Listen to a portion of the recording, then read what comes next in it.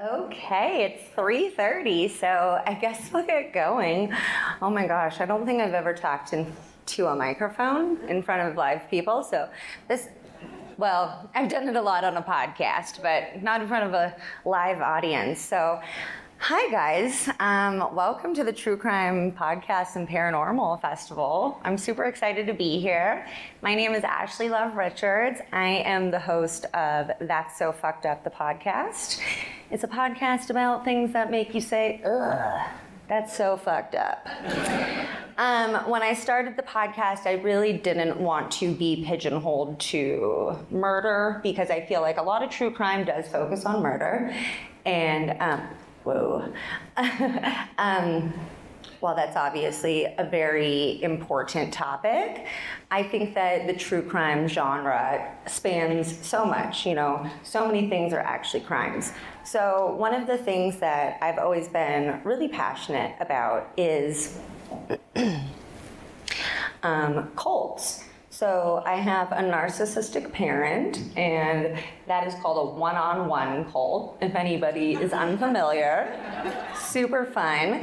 And I was in Alcoholics Anonymous for about 4 years, and I've been unpacking that because it can be beneficial for, a lot of people, and it can be kind of a patriarchal Christian cult. So that's been an interesting journey to go on. But what I kind of want to touch on first is that cults do exist on a spectrum. And today we're going to be talking about the troubled teen industry and why that is considered a cult. Cults can exist anything from fandoms, those can get pretty culty, the Swifties. I think we can all agree, right? I'm one, but not one of the super culty ones.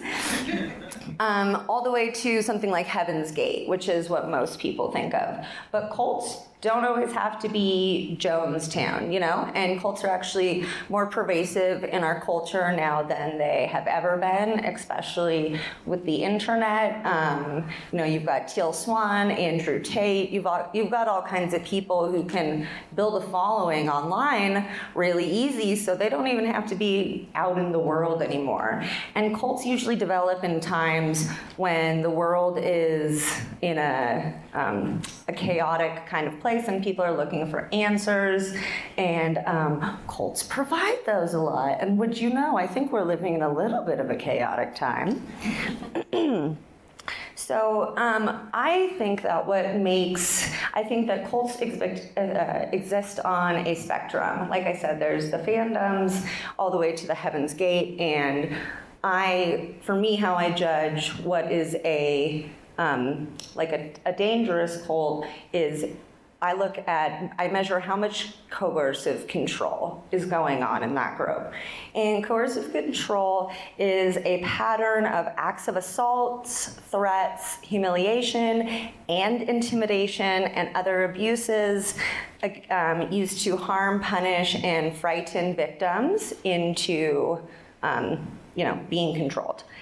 So, sadly, the troubled teen industry, which I'm going to refer to from here on out as the TTI, has historically not gotten nearly as much exposure as necessary and as it deserves. But 3 recent documentaries have come out shedding light on this insanely important topic. And today I'm very excited to announce Katherine Kubler, the creator, executive producer, and director of Netflix's The Program, Cons, Kidnapping, and Cults. Cons, Cults, and Kidnapping. Well, correct me. Hi, Katherine, welcome. Thank you. And we are also here with Diana-Nowak, and she was also featured in the documentary. If y'all have seen it, she had to carry a box around for 2 weeks. Yeah, every time I carry a box now, I think about you, because after a minute, I'm like, yeah, people move now and they think of me. Yeah, you're synonymous with boxes now.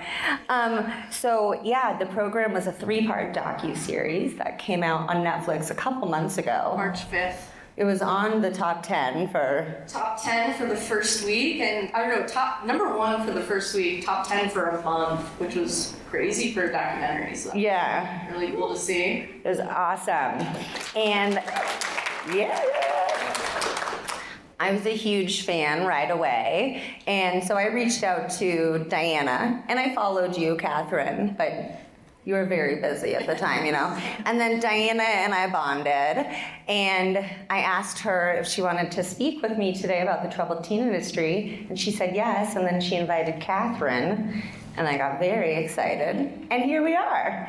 So today I am going to be talking a little bit about a brief history of the troubled teen industry, and then I will get into asking some questions to you too. So the troubled teen industry can be traced back to a cult that was born in California in 1958 called Synanon. It was a drug addiction rehabilitation center, and they used things such as isolation, corporal punishment, attack therapy, and other abusive practices in the name of therapy. So, obviously, they thought this would be a really great model for kids too. So since Synanon was born, the TTI has become a multi-billion-dollar industry composed of wilderness therapy programs, boot camps, residential treatment centers, therapeutic boarding schools, religion-based programs, and drug rehabilitation programs. Dr. Phil is a real big fan of sending kids to these. So, and if you know anybody in, when you were younger, if you've ever heard of anybody who got sent away, this is where they went. They went to one of these. So around the time that Synanon was born, in the late 1950s, Lester Roloff, an independent fundamentalist Baptist preacher, opened homes for other troubled youth in Texas. They used the same tactics as the other TTI facilities, but they also enforced strict rules around religious beliefs. So then we get to the early 1990s, where Mr. Robert Litchfield set up the Worldwide Association of Specialty Programs, or WASP, and Diana and Catherine are survivors of a WASP program. So Catherine, I was wondering if you could tell us a little bit more about WASP and Academy at Ivy Ridge. Yeah, absolutely. I did not know places like this existed until I was up there. Most kids, and this is just a crazy fact, is that parents can hire people to come and kidnap their child in the middle of the night to forcibly escort them across state lines and international borders to institutionalize them in one of these programs. I didn't know that these little prisons existed. I thought that if you did something wrong, you would go to court and get a trial and sentencing and know how long you're going to be sent somewhere.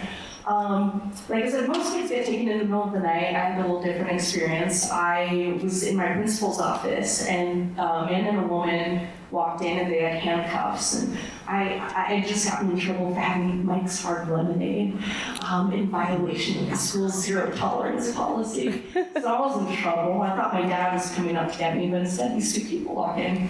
I got up to leave because I didn't think they were there for me. They're like, no, these people are here to take you to your new school. I'm like, what are you talking about, like new school? And that's when I was taken to the Academy at Ivy Ridge, which was a WASP program in upstate New York in a tiny little town called Ogdensburg. And we didn't arrive till 3 in the morning because my transporters accidentally took me to Ogdensburg, New Jersey first. They had one job to do, and we did that. So I get there at 3 in the morning, and they take all of my personal belongings. They tell me I can't go outside anymore, that I can't speak anymore, I'm not allowed to talk. And then they take me into the bathroom and they strip search me, take all my belongings away, I have to sleep out in the hallway. And how old are you, Catherine? I was 16 years old at the time. And I had no idea where I was or what was happening. But for the next 3 days, I was assigned a person called a hope buddy.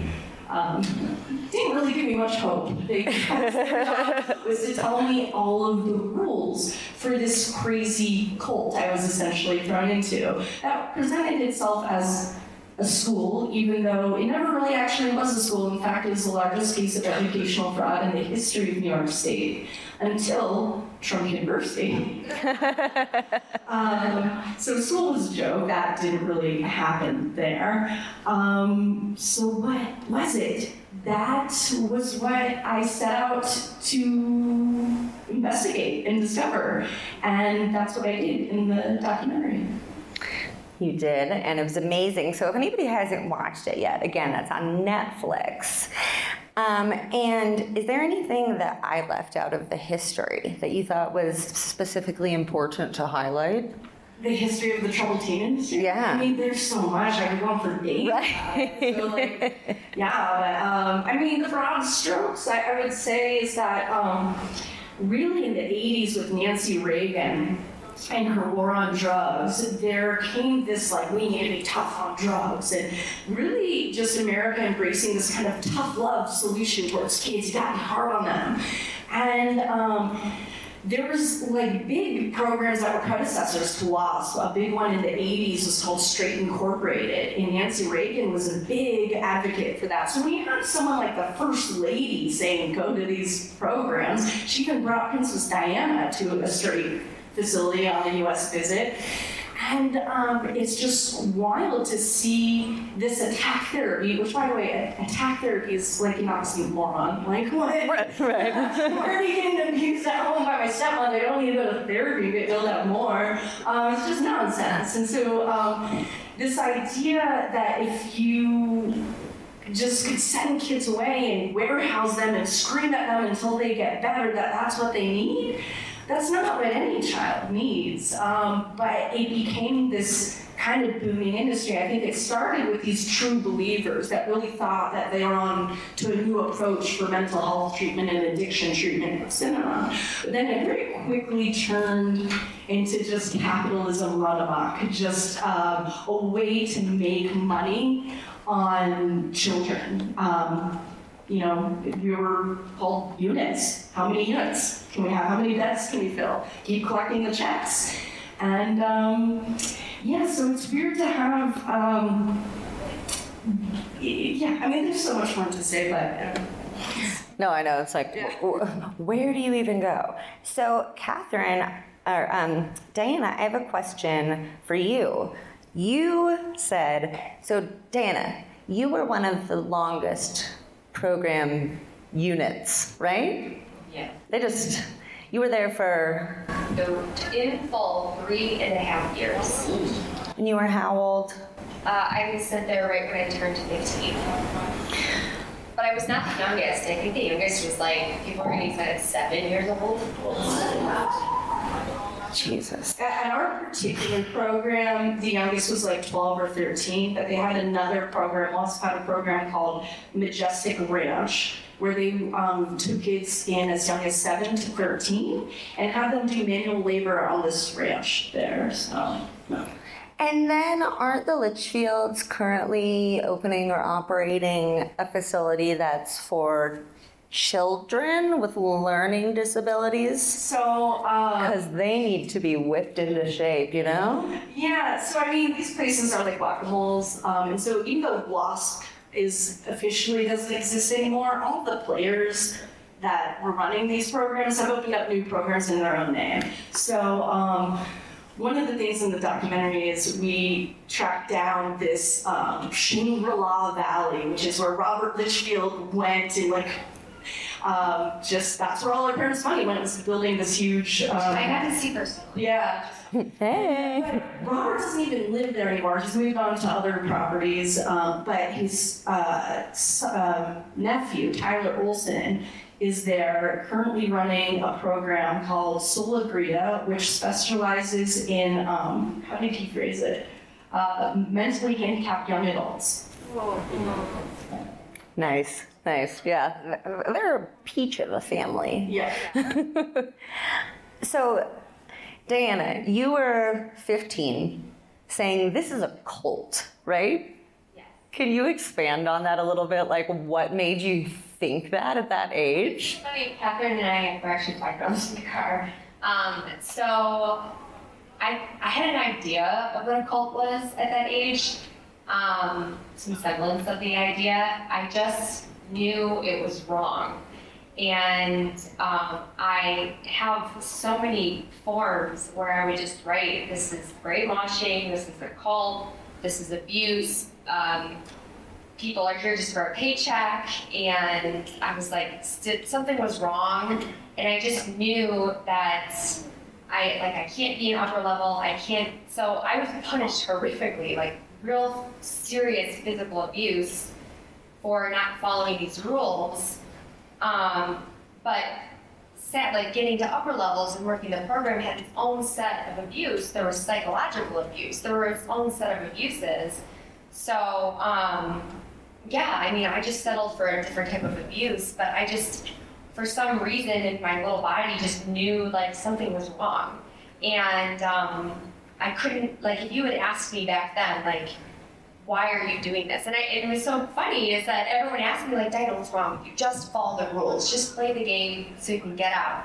I was like, You earn your candy bar. yeah. I was like, get this, like, things you can earn are like maple syrup on your pancakes or Confidence. like salad bar. You could look in a mirror. Yeah. That takes a year to earn that privilege. Yeah. Level 4. And I just knew it was so wrong. And I also had a really big problem with calling people out in the attack therapy. Like, I just could not attack other people. Like, it was so hurtful to get that from other people and to do that to someone else. I couldn't do it. So that really held me back. So I just watched, and also watching people come into the program with so much life and personality, and then just watching them go into these brainwashing seminars and come out, and like all the life was gone from their eyes. It's like they were dead, like there was nothing there. And I was like witnessing actual brainwashing happening. And to this day, I've never seen anything like it. So, yeah, I just was watching so many people being drained of their personality, becoming robotic, that I was like, I can't have that happen to me, and it's just so sad to see. So, I just sat there for most of the program. If I wasn't trying to like manipulate my mother to go home, like, I'm better, take me home, like, you know, I've learned my lesson. But I sat there a lot. And just, if it wasn't physical abuse, it was isolation and forced medication to sedate me and things like that. And then finally my mom was like, oh, we save a lot of money on this. And then she took me home. And that was bad because I was like really bad about her sitting me there. Yeah. Got sent back again.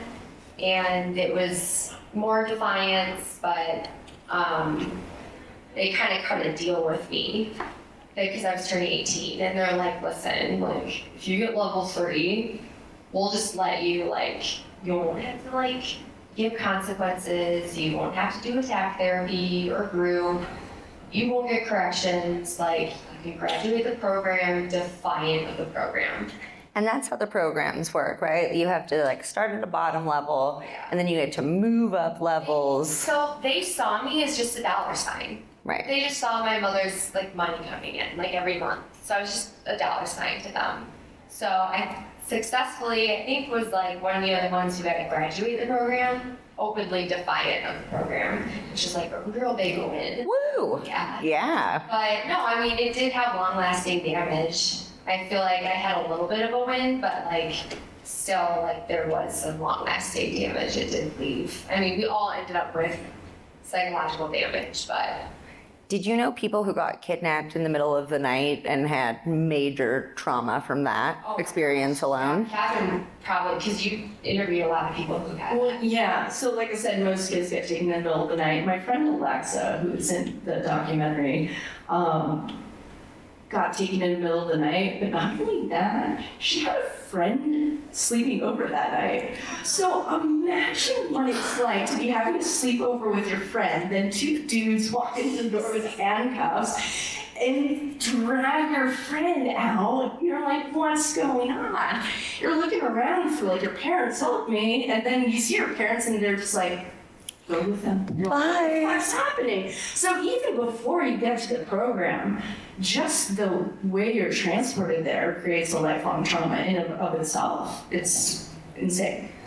Yeah, Paris Hilton has a documentary on YouTube where she talks about the fact that she still has dreams or nightmares almost every night about getting kidnapped in the middle of the night. She was sent to, I think, 4 different programs. Yeah, I had dreams for many years after the program about being sent back. But I would like know everything I know now because I've been like investigating and knew it wasn't right anymore. So I'd be like, you can't do this to me, but like I'm still stuck there. This is the dream.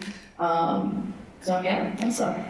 And Katherine, did you get to climb the ranks? Did you get to upper levels? So it's funny to think about, like, what would you do in this situation? Like, what do you guys think when you do? If you're thrown into this kind of psychological experiment, you're thrown into this crazy world and being told, do these things and follow these rules and it's crazy, you're gonna have to turn on other people. We're essentially thrown into like the Stanford prison experiments. And if you know anything about the Stanford prison experiments, these are willing adult participants who went in, and it became quickly so abusive that it got shut down after 5 days. Now, these programs essentially replicate the Stanford prison experiments every single day on children. And it didn't get shut down after 5 days. We were in there for over a year, 3 years. So the psychological trauma that does, especially in developing brains of children, is just incalculable. But, so for me, so what do you think you do? Like, looking back now, I wish I could have been like Diana, being one like, fuck you, I'm going into the intervention and I'm refusing, I'm not gonna follow your cult. I didn't know, like for me, for the most part, like I was a good kid. Like, I didn't, I was like, in my student council, I was like very involved in my church youth group. I was like generally a rule follower. I mean, I was a class clown, I had fun, but like, so I was like, yeah, I'll follow the rules, but it's ridiculous. It's really hard to follow. And then I got as far as level 4. So I did become an upper level. And once, the thing is with moving up in levels is you have to then, in order to do that, you have to like give into the group think, right? You have to start becoming this program robot, spewing back all their talking points, their new jargon, and doing what they say to do. And you can only do that so much until cognitive dissonance catches up and you do become brainwashed. And I did find a letter. It was actually really cool going through all my letters for the documentary, and I found this one I sent home, and I said, listen, I'm not going to graduate the program. You can keep me here till I'm 18, but I'm not going to graduate. That's the only power that I have is to choose not to do that. And so I kind of was just like, fuck it, I was just writing out my time. Sorry that I keep saying, but that's the name of your podcast. Yeah, I think we're allowed to. We're all adults here. But I literally just got to the point where I was just a few months till I turned 18, and I was just like, well, I'm just gonna wait till I turn 18. I'm gonna leave, and I'm never gonna see my dad again, because the feeling of abandonment you have at that point, because every night you go to sleep, and you're like, my dad could come get me at any point, but he's not getting me. Like, what's going on? And you think of all the things you're missing out on. Prom, summer vacation, Christmas, my birthday. You're like, why are they leaving? What did I do? The freaking night started lemonade. I'm so sorry. We have an overreaction. This is nuts. And so I had just completely, I had felt so abandoned. So I was like, that's it. I'm not going to graduate. I'm just biding on my time. But then actually my dad ended up coming and pulling me early. And the reason is wild. So, my dad was really concerned about the cult aspects of the program because he preferred a different type of indoctrination. He was very sad that I wasn't going to church. And he was like, can you please let her go to church? She's going to church all the time. I'm like, no, she's not allowed. And so my dad called, he's like a very dogmatic evangelical Christian, and so apparently there's a thing that exists called a spiritual counterfeits hotline, and he called that hotline and showed them some of the seminar material that they were showing us that we had to do, because this is that kind of curriculum you had to like believe in wholeheartedly in order to move up in the program. My dad's like, man, this stuff is crazy. So he read the stuff to the hotline people, and they were like, oh yeah, this is cult. They were like, this comes straight out of Est in Lifespring, and I'm not sure if you guys are familiar with those things, and which are still going on, or at least Lifespring is still going on. And actually, the seminars in the WASP programs were created by a former Lifespring facilitator. So they're like, yeah, get your daughter out of there. And so he did, and so he came and got me. Jesus did save that day. If I had been smarter early on, I would have written in my letters like, I don't believe in Jesus anymore. I got taken out sooner, but I was trying to be like, no, I repent, Jesus come back in my heart, I'm here, take me home. And I should have just, gone all around, I guess. And we don't really have time to get into the bite model today, but if everybody's not familiar with Stephen Hassan's bite model, it's kind of a checklist, I guess, if you will, to determine if something is a coercive group. And that is, do they have control over behavior, information, thoughts, and emotions? So if you or anyone are in a group where you have control over your behavior, your information, thoughts, or emotion, you might want to look into that.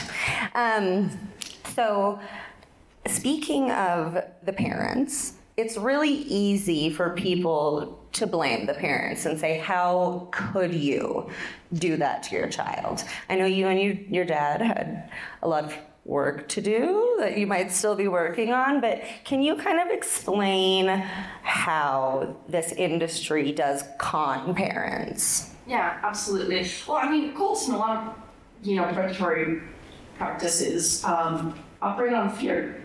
And parents of teenagers have some very, very real fears. And these programs really exploit that fear. They say if you don't send your kid here, your child's gonna die. And they give all these statistics and say, we're the only place, like, we get her off the street. And so they get worried that they don't want their kid to die. And I would say the marketing materials for these programs seem super legit. It looks great, it looks glossy, it answers all the questions like, hey, this is perfect, that something like this could exist. If it sounds too good to be true, it probably is. Well, and didn't they have like fun days for you guys that were once a year? So this is the comment of it all, is that like once a year we had this fun day where they would take us outside and we could have like a barbecue and do fun activities, and they would take a bunch of photos, and that would be what would end up in the marketing materials. Or when you become upper levels, you get to go on special activities, and so they really just take pictures of that. So there was actually an opportunity. There was a moment in the documentary where I tracked down the guy who was in charge of the public relations at Ivy Ridge, who is now currently a pastor at a Methodist church. So I decided to show up on a Sunday morning and talk with him. Wasn't really open for feedback, but I asked him, I said, do you think the pictures you took of Ivy Ridge were representative of what life was like? And he said no, which I was surprised he admitted to, because this guy is not telling the truth on Sunday. I was like, well then how do you feel knowing that hundreds of parents are conned, thinking that they're sending their kids to places where around like horses, and there was talk about how many acres Ivy Ridge was on. We were staying in that building, we weren't allowed to look out the window. When we talk about the bite model and controlling behavior, I want you to realize how controlled our behavior is. We could not smile. We could not make eye contact with other students. We could not look in the mirror. When we went to the bathroom, we had to keep the stall door open and staff would watch us. When we went to bed, we weren't even able to keep our eyes open while we were in bed. They had to be closed. So you couldn't even just lay in bed and like stare into a void, being like, what's going on? Where am I? Like, you couldn't fart without permission. You had to hold up 3 fingers and go to a corner and fart. And if you farted without permission, it was 101 rude act. But that's the level of control there is. I can't remember the question. I think I want to know the answer to that question. I don't know, but you gave some really good information. Well, so that's how the parents, what was it? Yeah, they con the parents. Oh, how do they call the parents? So the parents don't realize this is going on, and there's this moment in the documentary as well where I told me, I was like, look, I was telling you these things, like we're not allowed to talk. He's like, well, I figured that's while you were in class or something, not 24/7 silence. Like imagine what it's like to have 500 teenagers in a building in complete silence for months at a time, just not allowed to talk. Like, that's insane.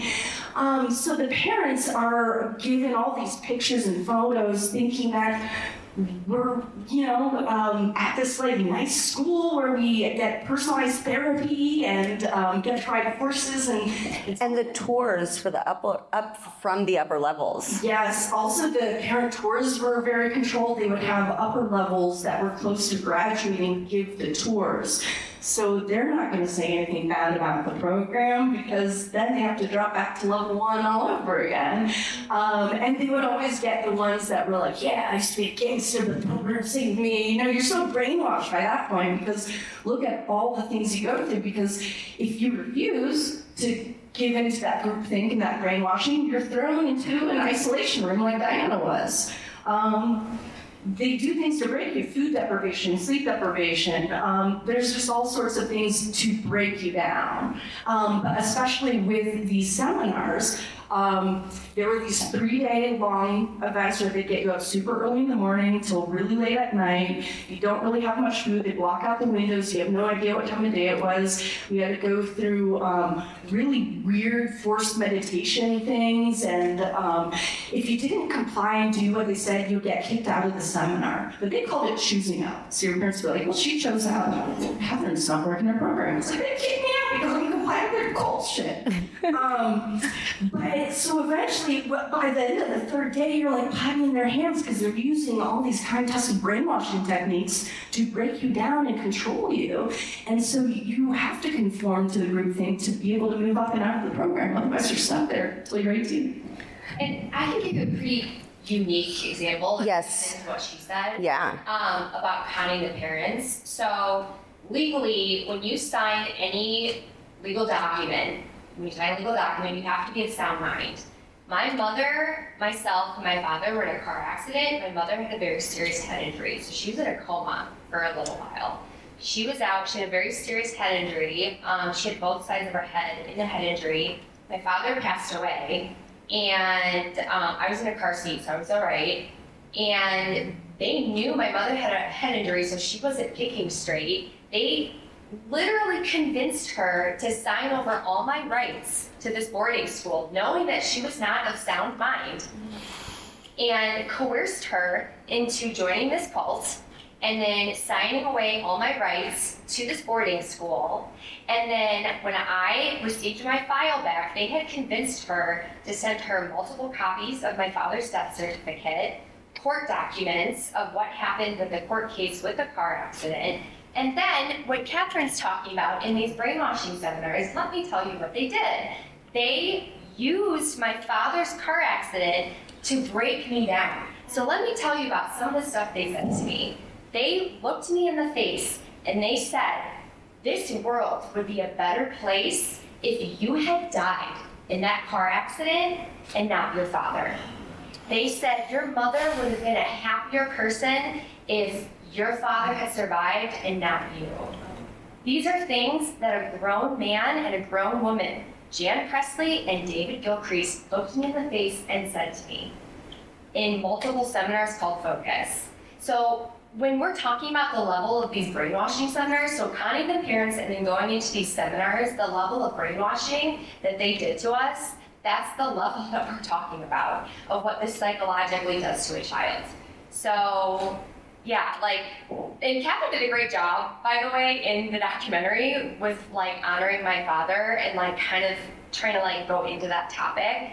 So this is like the level of conning parents. They don't care what kind of disability you have. You are a dollar sign to them, and these are the type of things. But like, if you were molested or raped, they'll ask you, well, what were you wearing? What position did you put yourself in? They'll have you reenact things. That's the level of brainwashing we're talking about. So 3 days of this, 2 to 3 days of these seminars every 4 to 6 weeks. Sleep deprivation, food deprivation, time deprivation, no water. That's what we're talking about. And Senator Sam Ervin said in his report to Congress when they were investigating a similar program in the seed industry, he said that these are similar to the highly refined brainwashing techniques employed by the North Koreans. That's what's being used on children to break them. And it's still happening today. Oh, this is a multi-billion-dollar industry that's happening right now. And it's like in 2008 when the mortgage crisis happened. Private pay, not a lot of people could afford private pay more, so they pivoted to government contracts, and now they're getting a lot of taxpayer-funded programs through juvenile justice, foster care, special needs. It's really sad. Great question, though. Thank you. Yeah. That was a good question. Well, you were there for 3 years, too, so you obviously weren't having fun days or seminars every day. What was kind of a daily day? Yeah, I mean, I think because we were all on a really tight schedule, it was, waking up. Well, we didn't sleep much at night, so because they'd have alarms go off to kind of keep you in fight or flight all the time. So we'd be waking up all throughout the night. We have to run out to the hall and get line structure. If you didn't get up fast enough, you would get a correction. That'd be another 2 grades to the program. So we were in fight or flight all night. We weren't sleeping. We slept with, lights on in the hall. And then it was breakfast. We'd have to listen to motivational tapes. We only eat in like 5 minutes too. And to this day, I cannot have a slow meal. I'm like starving. A lot of survivors have eating disorders because of this. Like, you'd have to eat somewhere. Sometimes if you're like running late, like between 5 and 15, 20 minutes. So we have to walk the box for like hours. We would have to walk a box like in a basketball court sometimes for like hours at a time. If it wasn't like a seminar day, we would have to watch really weird videos about like being abstinent, like or drunk driving. And it was the same VHS tapes over and over. Yeah, and in school was a joke. So school was self-led. We didn't have real teachers, and we just kept taking the quizzes over and over again until we got 80% or higher. It was Bible day, so usually the answer is Jesus. Yeah, Jesus or like Noah. And it was not an accredited school, right? So people did not graduate with a high school degree. He was sued by the state of New York for issuing false diplomas. Yeah, and like making us run outside in the heat in upstate New York, and then with like barely any water. It was just any avenue to set you up to get a correction or get in trouble, and just like humiliation and embarrassment. Just rampant mental, physical, emotional abuse all day, and then often sexual abuse is thrown into the mix too. Thrown into it, yeah. Right. I was not aware of it happening just because I was dealing with my own bullying from the staff, but found out when I got older that was going on. And Diana, I know you and I have talked. You've done some beautiful healing. Katherine, you and I haven't really, in the documentary you talk about complex PTSD with Dr. Diana-Nowak. What have been some of the effects? They have lasting effects since you've left the program. Yeah, I mean, complex PTSD, it's not even in the DSM yet, but the difference from regular PTSD, which is usually singular event, complex PTSD stems from people who are kept in an abusive environment for a long time with little or no chance for escape. And so one of the saddest things about all of this is even when you get out of the program, you never really get out of it. And there's been a very high suicide rate among people that went through the program. We started keeping a list At the time of the documentary, we had about 40 people from Ivy Ridge that had died from suicide or overdose. Now it's 70, 80, because we're finding out more people. If you haven't seen the documentary yet, one of the crazy things about it that kind of started this is we found out that the building we had been kept in was abandoned with all of our files still in the building. So Diane and I returned to the building with a few of our friends and walked around, recovered our files, went through, found all the evidence of abuse that we've been trying to convince our parents of forever. We found security footage of staff beating up kids. We found, the stuff they had, I found several copies of my birth certificate. I don't know why they had so much. Therapy notes, medical records, social security cards. But just the weirdest thing is how much they wrote down about the abuse they were doing. It's so crazy, it's so blatant. It's almost like not to compare too much, but like how the Nazis wrote down all the crazy stuff they were doing. It's like, why did they document this stuff? But they left it all there for us to find. And so now we have this massive task of going through all this paperwork and files and finding out all the abuse and piecing it together, and also piecing together the finances and the cons of how this worked and the manipulative practices they were using to keep our parents paying and keeping us in there. And one last question. What message would you like to convey to parents or to anybody who knows someone who is considering placing their child in one of these facilities? Don't. That's the thing, is just don't, places like this don't exist. There's not going to be a place where you send your kid out for a year and come back being a fixed kid. If they do come back, it'll be a robot, and that's not a real fix. Most guidance is to do things that keep kids in their community, unless it is an abusive home, like where the parents abusive. They do need to be in a safe space, but do community-based options where they can be around and support stuff. But this idea, like long-term institutionalization, is rarely recommended. If residential treatment is needed at all, it's short-term, and the goal is to ultimately get them back in their community as soon as possible. There's a lot of talk about trying to get legislation passed, and obviously I just don't think this industry should exist at all, but I do think the most effective thing is just to raise awareness so people can know that this is not a valid option, and to know the red flags to look out for these places, because I will say the marketing materials for these programs look super cool. I'd love to go to Jamaica and be on a scooter. That was not what was happening in Jamaica. Tranquility Bay was not tranquil. It was not very tranquil. It's insane that this stuff has been going on for years, and it's also just insane that they seem to have gotten away with it. Yeah. Everything she said, yes. Yes, amen. So when somebody asks, well, which kind of program is good, or what is a good program? The answer is always none of the types, none of the programs. That's the answer, right? I think the other thing is there's not going to be one answer to this, and that's what these programs try to sell, is this one-stop shop, one-size-fits-all approach to dealing with a wide variety of behavioral issues in children. You can send someone who has heroin addiction and someone who drinks Mixar lemonade to the same place, same treatment. And somebody with autism. Yeah, it's insane. There's not, and so people always ask, okay, not this, then what? And it's like, well, there's not going to be one answer. Tell me about the child. What are they doing? It's going to be different for every child, every family. And so anything that just presents a blanket approach to everything is just not going to be there. So it sounds too good to be true. It is. All right, you guys. Well, thank you so much for coming and learning about this topic. I'm very passionate about spreading awareness of it. If you want to learn more, unsilenced.org.